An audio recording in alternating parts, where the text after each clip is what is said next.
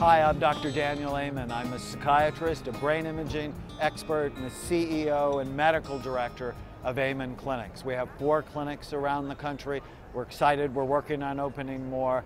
This work can literally change your brain, and when it does, of course, it changes your life. So the study we do, SPECT, is a nuclear medicine study. We use radiopharmaceutical, so we inject a certain medicine into your arm. It lights up your brain. We then take a picture of where that's gone. Each image is made up of about 10 million counts, or times that the photons, because that's what SPECT stands for, single photon emission computed tomography, times the photons hit the crystals in the camera. SPECT really is very easy to understand because we basically look for 3 things: areas of the brain that work well, areas of the brain that are low in activity, and areas of the brain that are high in activity. So good activity, too little or too much, and then our job basically is to balance the brain. So behind me you see 2 different kinds of images. You see the rainbow colored ones, those are we call the surface images. They show us the areas of low activity. And then you see the red, white, and blue ones, where red and white are the most active parts of the brain. And it shows us the areas of high activity. And the high activity scans will show us things like obsessive compulsive disorder, anxiety disorders, certain kinds of autism.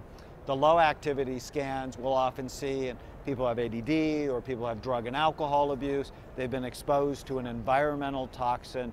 So the scans give us such valuable information that help us target the treatment to be better doctors, really. You know, I always say psychiatrists, we're the only medical doctors that never look at the organ we treat.